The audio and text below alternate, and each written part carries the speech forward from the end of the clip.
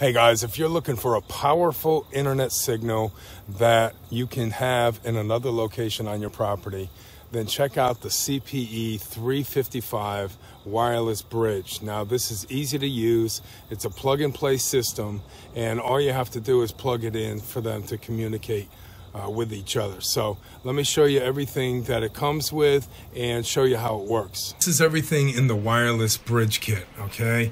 And you have instructions on how to hook up switches, security cameras, laptops, and PCs. You get 2 Cat5 cables and 2 ring clamps in order to clamp your devices to a pole or another piece of furniture. This is for the best positioning.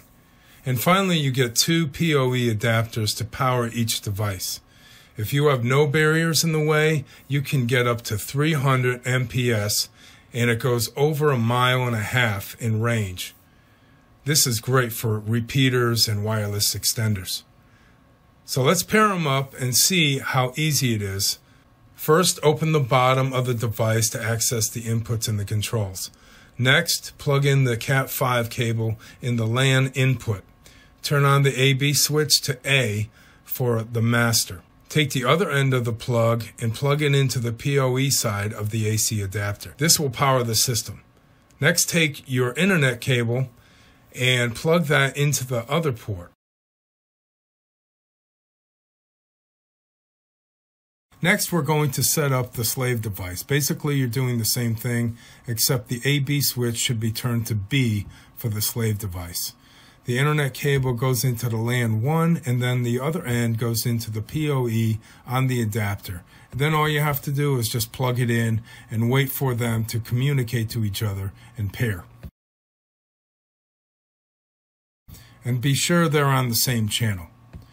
The next thing that you want to do is take your Ethernet cable and plug it in to the other LAN outlet, and then have your PC and your laptop connected. You can see if you're connected to the internet by the bottom right-hand corner on your PC, or you can also go to Google and see if you're connected and your speed. So as you can see, everything's connected and communicating. I got some really good speed out here considering it's a lot of walls.